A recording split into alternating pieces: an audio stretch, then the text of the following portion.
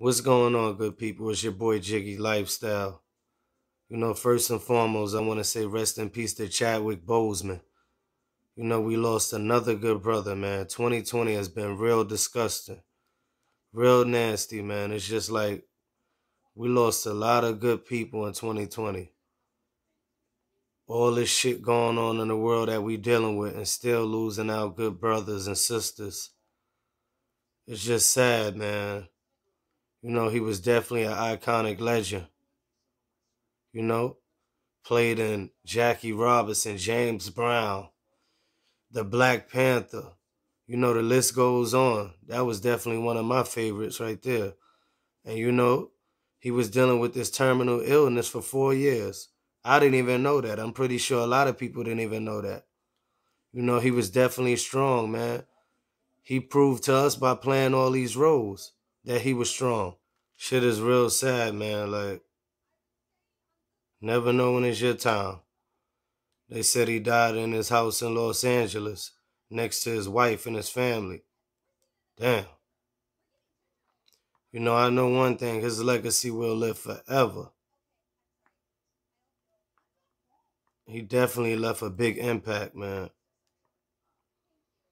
And that's how I want to do. When I leave here one day, I want to leave an impact.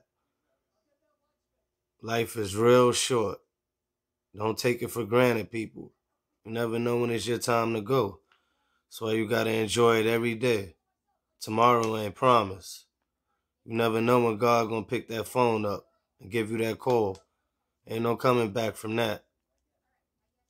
And that's the real deal right there.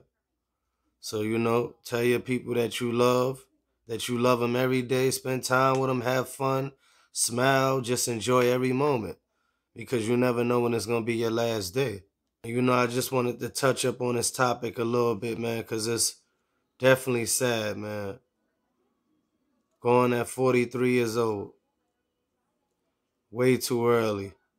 But that man was a legend, a great.